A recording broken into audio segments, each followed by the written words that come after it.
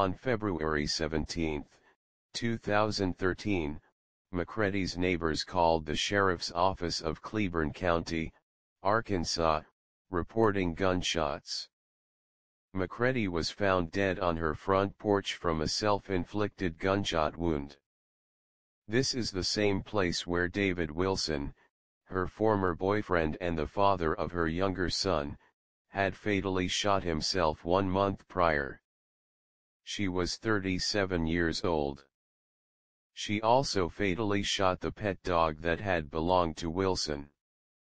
Her 2 children were in foster care and were not home at the time of her death. Mccready is interred at Alva Cemetery in Alva, Florida.